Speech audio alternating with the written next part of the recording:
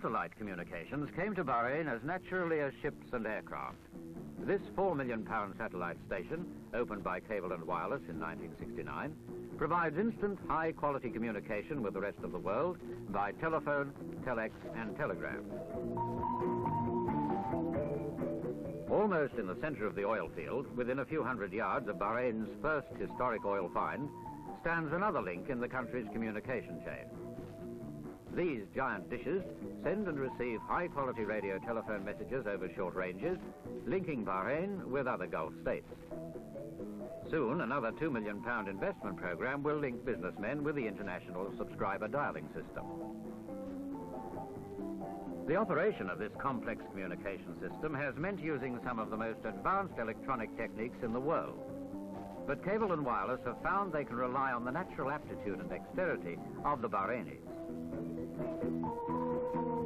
The company employs several hundred local people, and it has 4 training schools on the island. Bahrain's new £40 million aluminium smelter, being built on the east coast, will be the first major heavy industry in the Gulf area apart from oil. It's owned by an international consortium, Aluminium Bahrain, and the Bahrain government has a 27% holding.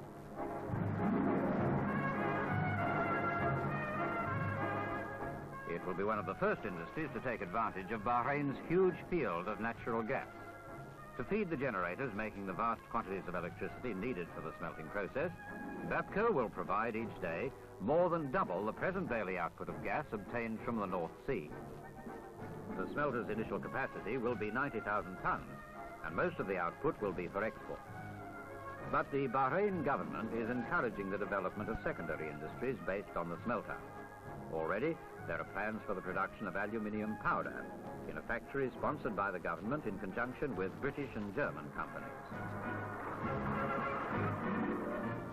When the smelter is finished, it will have a staff of almost 1,000, but 2,500 men are needed during the construction stage.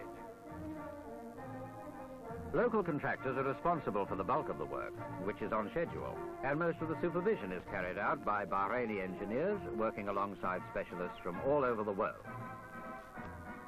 But some of the work for the smelter is being carried out at the DeLong Wimpy fabrication yard 10 miles away. About 300 Bahrainis work here under the supervision of local foremen, and since 1964 they've been demonstrating their engineering skills by building offshore drilling platforms and other major pieces of equipment for the oil industry. With the arrival of the supertanker, the yard has been moving into new fields. A recent $9 million contract was for a huge sea island for loading supertankers off the coast of Saudi Arabia. Bahrain's growing importance as a trading center in the Gulf has resulted in a parallel growth in its ship repair yards. The Bahrain Ship Repairing and Engineering Company, a totally local concern with 700 Bahraini shareholders, has the most extensive facilities to be found anywhere between Rotterdam and Hong Kong. There are 2 slipways, each capable of slipping ships of up to 1,000 tons and more than 200 feet in length. Wooden dhows built in Bahrain have enjoyed a reputation for excellence over thousands of years. Now the materials have changed, but the reputation remains. The sons of the dhow builders tackle any aspect of ship repairing on vessels small enough to fit the slipways or on huge tankers at sea. Another locally owned project is the plastics factory in the free zone at Mina Sulman. The factory makes nearly 100 different products, from jugs to water pipes and soft drinks cases to jerry cans.